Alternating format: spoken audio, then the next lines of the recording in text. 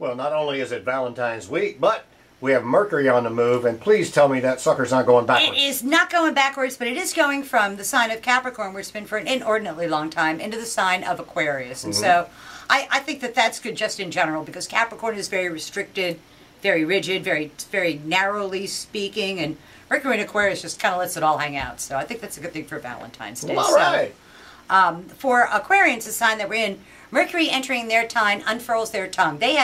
They've been biting their tongue. They've been keeping words back. They've been very, very narrowly circumscribed in what it is they could say, and they haven't been able to say what they need to say. And man, that all changes this week. Okay. Mercury entering their sign, it restores their ability to say what they think. For Pisces, good time to sit back and shut up and not say much. Just just sit back. Try not to put your foot in your mouth, and be very careful with what it is you commit yourself to, because anything is going to be easier to get into than it is to get out of, and it's going to take way more time than you think.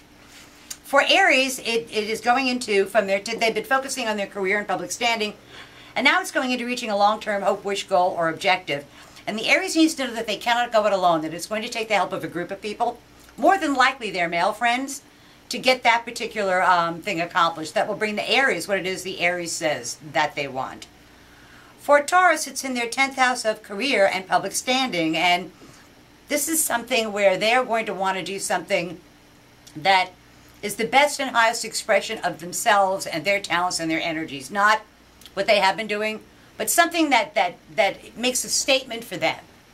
So I can only think, it's almost like Pat's going to get offered a job and she shouldn't take it because she's already got a couple of jobs. But this is plenty, yes. But this is something that would bring her professional success, so she may want to dip her toe into that. Okay, doke. For Geminis, it's in the 9th house of the law, legal matters, educational matters, important matters at a distance, and Donald Trump is about to find out, our illustrious president, who is a Gemini, is about to find out which judges are with him and which judges are against him, and to find out the real meaning of the words checks and balances. Gotcha. For Cancers, it's in their 8th house of other people's resources and other people's money, and Cancers need a no-kidding state of the finance check. They really need to know exactly what's going on. Not a vague kind of thing, but exactly what's going on with the resources that they share with other people. And they want to be able to find a way to maximize those resources. And in order to do that, they need to know exactly what they are. For Leos, it's in the 7th house of open enemies and partnerships and making an impression on the world. And it's almost like Leos, the universe is going to say to you, you've said if I was in charge I would do this, this, this, this, and this. And the universe is going to say, okay, get to it, get it done. So, and you're going to find that Leos have more allies than they thought. And it's a younger ally that really comes to the rescue rather than an older one. So, okay. Which is a cool thing for Leo. For Virgos, nothing but hard work and of course, medical issues. Whenever Mercury's in the 6th house of health and service, you want to make sure that all your medical affairs are in order. This is not a time of glamorous success. It's more a time of just doing hard work and tending to things that you need to tend to, mundane things that you just have been putting off and just need to get it done. For Libras, it's a terribly fun time. It's a very, very creative time. Mercury is in their 5th house of children, lovers, anything that has to do with love and creativity is exactly what it is that the Libra is looking for.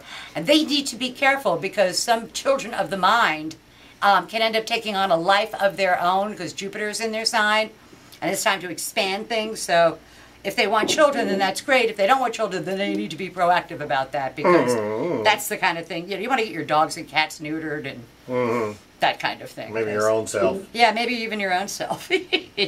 Scorpios, it's a challenge for Scorpios because they're very reticent to start out with. These are guys that always play their cards, very close to their vest. And with Mercury in the 4th house of home, there is something going on at home, and they are not quite ready to talk about it because they're still trying to get a bunch of information about it. So they need to gather all their facts before they go ahead and make a decision about what they're going to do with it, because otherwise it'll end up costing them a boatload of money. I'm thinking it has to do with repairs at home and repairing your foundations. Gotcha. That's pretty much what that is. For Sagittarians, it is in their 3rd house of day-to-day living, and the pace of their day-to-day living is about to pick up to warp speed. And they, again, have to be careful not to overcommit themselves because they're not going to have enough day in the month to do all the things that they're getting involved in. Okay. And for Capricorns, the last sign, it's about the money. It's about making more money. It's about finding a way. Somehow, I think Capricorns get a raise this month, or they get the benefit of the fruits of their labor pays off for them. This is not like money falling out of the sky. This is more hard work paying off for them and a recognition of the hard work that they've done. So, and I think it's going to coincide with professional success. So, Okay. Tomorrow's news today for the 12 signs of the zodiac. Didn't sound half bad. No, it's not. I'm We'll glad see you about next that. week. Always a pleasure.